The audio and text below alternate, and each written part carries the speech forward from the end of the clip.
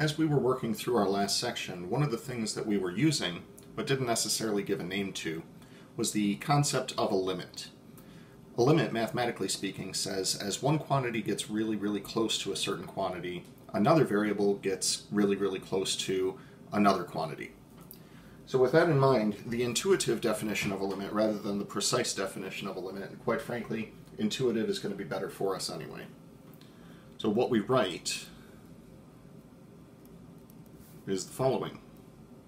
LIM, below it, x arrow a, f of x is equal to capital L. We say the limit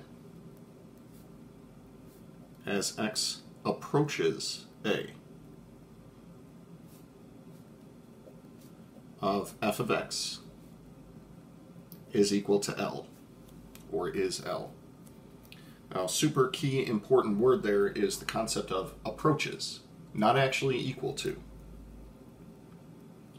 We mean the following. I can make the value of f of x arbitrarily close, which is a fancy way of saying as close as I want to L, by taking x sufficiently close, that is, a certain necessary distance, to A. Now, the best way that I can explain what's going on here is by considering a certain function. We'll just make this one, say, a straight line, but I'm going to put a hole in it. Let's say that this is the line y equals x plus 2, but we're going to throw a domain issue right at x equals 3. A domain issue usually manifests in here as a hole.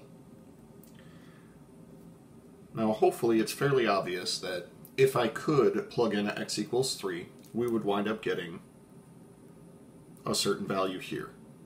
So if I could plug in 3, we could calculate what that would be. Now, we can't actually plug in 3, though. So what we would consider doing is plugging in values that are really close to 3, thereby allowing us to plug them in here. So I could plug in values like 2.9, or 2.99, or 2.999, or 3.1, 3.01, 3.001. Hopefully this is starting to look familiar from what we did in the previous section. So if I do plug in any of these values, I simply add 2 to the result to get the corresponding value of y. 4.9, 4.99, 4.999, or from the other direction, 5.1, 5.01, 5.001. What do I actually get if I plug in x equals 3? I get an open circle. This is undefined. It is not defined. However, as x approaches 3, what does it look like the y value is approaching? And hopefully you're seeing that it's the same sort of thing that you would get by simply plugging in x equals 3 here. So what we're saying is that if we were to rename this f of x, what we're saying is that f of 3 does not exist.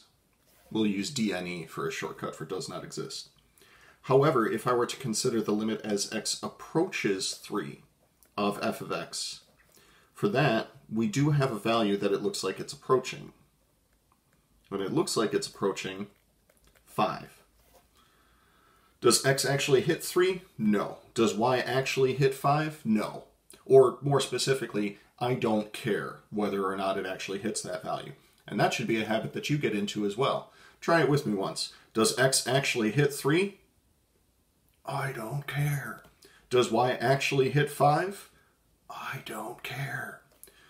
What matters to us is what does it look like should happen once we get to x equals 3. So that's the idea of a limit. Not what actually happens, but what would we predict would happen if this were allowed.